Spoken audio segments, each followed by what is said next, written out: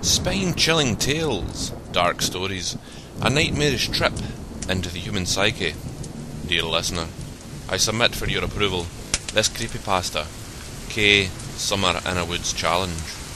Now this creepypasta is especially creepy because it's true.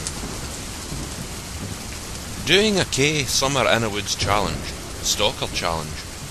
Got a chill in the woods with vodka and a harmonica/guitar for 48 hours within like 50 feet of a broken down building.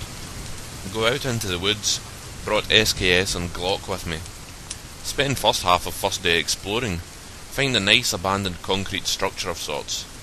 Set up a camp nearby it, make a fire. Got some small game on the way in with my sling, start skinning that bitch.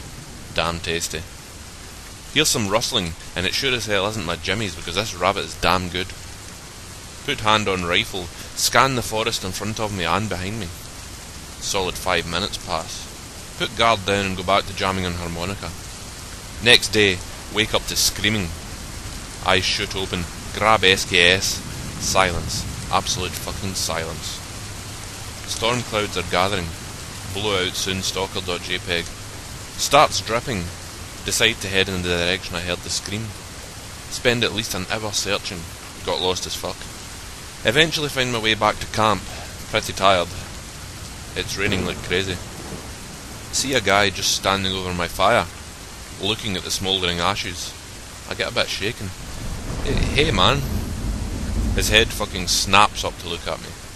Raise my gun, freak out. He doesn't even flinch at all. In fact, looks really curious.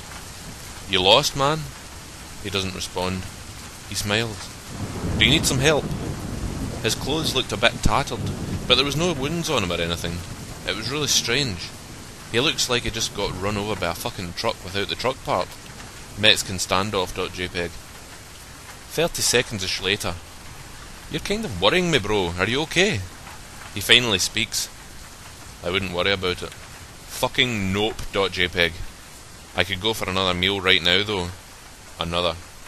I didn't leave any food by the fireplace. Suddenly, all of my K experience starts rushing back. Fucking nope out of there so hard. Don't even try to be subtle, just turn and run. Can hear him running after me. Turn and start shooting blindly. Hear a scream. It sounds exactly like the scream I heard before. Exact same pitch, exact same tone, everything. Finally reach a road. Tumble down a hill onto it. Run across it and turn around, gun limp at my side. See a figure by some trees up there. Heavy fucking breathing. Lights of a car coming. It looks at it, and then runs away back into the woods. My fucking face when.